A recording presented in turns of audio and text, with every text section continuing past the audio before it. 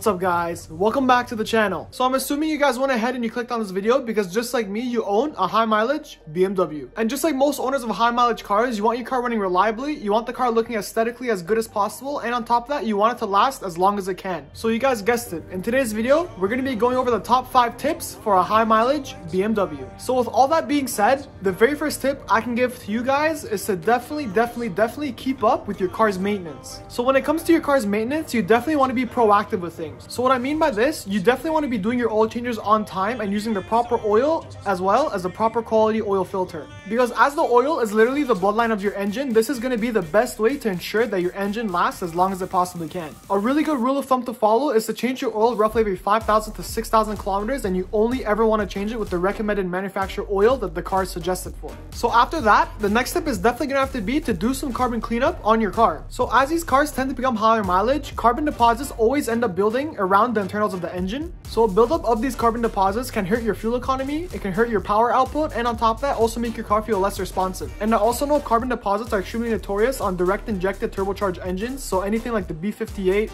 the N55, or the N54. And it's also recommended that from the dealership, you also get a walnut blasting done every 80 to 100,000 kilometers, which is a really good way to clean out all the carbon deposits that are built up in the engine. Another good suggestion is to go out and get your engine flushed. This is going to be a really good way to remove any debris or sludge that would be sitting in the oil pass of your engine. Another good thing to do is to go ahead and get a fuel system cleaning done as well as a fuel injector cleaning done. So from what I know, there's actually a bunch of brands out there that sell solutions for these particular things that you want to do to your car. And from my personal experience, the only ones I can really suggest is either from Seafoam or Liquid Moly. So with all that being said, the next tip I have for you guys is to take care of small issues before they become a bigger issue. So let me give you guys an example of this.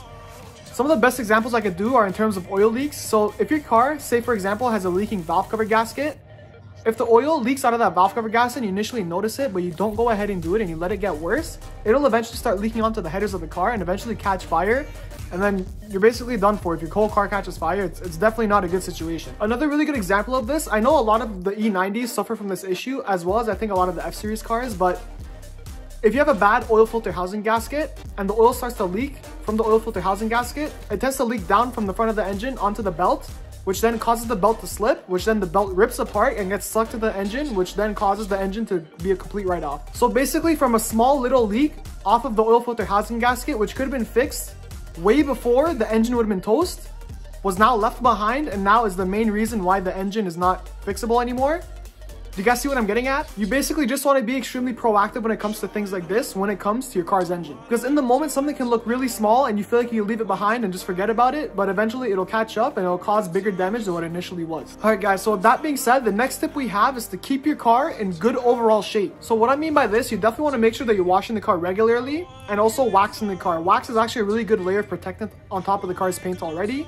If you guys also want to go a step further, you could go ahead and get the car ceramic coated or PPF'd. And another good thing about washing the car regularly is that if you guys live in a cold climate, washing the car is actually a really good way to help keep the salt off your car's paint, which and thus will keep the car from rusting, or rusting as fast at least. You also want to try your best and make sure that you keep the car in a garage as much as you possibly can, because leaving the car exposed to the elements over the years will actually make a quite considerable of a difference to how the car looks. You also want to try your best to make sure that the interior is clean as you possibly can, because over time, if you leave a car's interior dirty, it'll actually lead to long-term stains and long-term smells that are stuck inside the car. Alright guys, so the next tip is definitely gonna have to be to follow your car's maintenance rulebook, which is usually found in the car's owner's manual. So depending on what car you have, the maintenance rulebook actually varies between what needs to be done at a certain amount of kilometers or miles. And having this rulebook handy is going to be a really good way on predicting on what type of maintenance your car is going to need in the near future. And one of the good things about these handbooks is that it also shows you on how to do the maintenance yourself. And with all that being said, the very last tip I have for you guys is to do not use cheap aftermarket parts. So this tip is pretty self-explanatory. Of course, when you go ahead and you want to fix something and you know finally what's wrong on your car and the part you have to replace,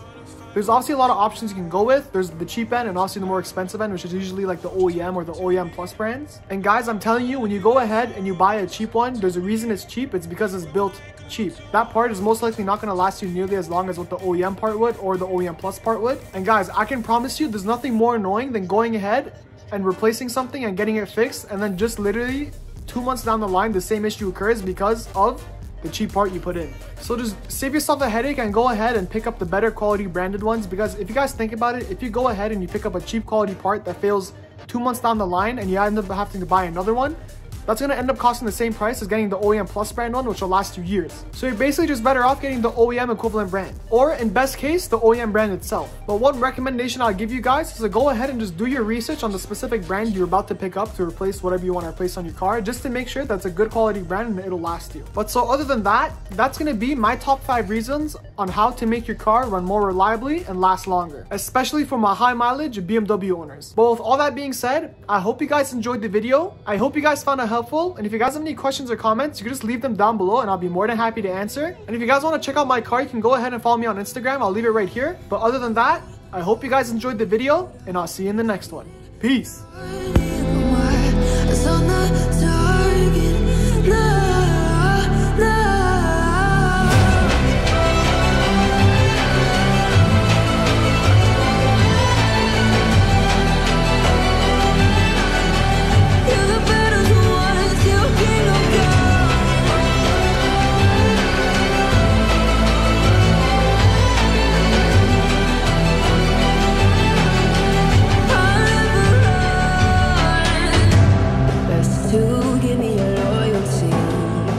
I'm taking the world, you'll see.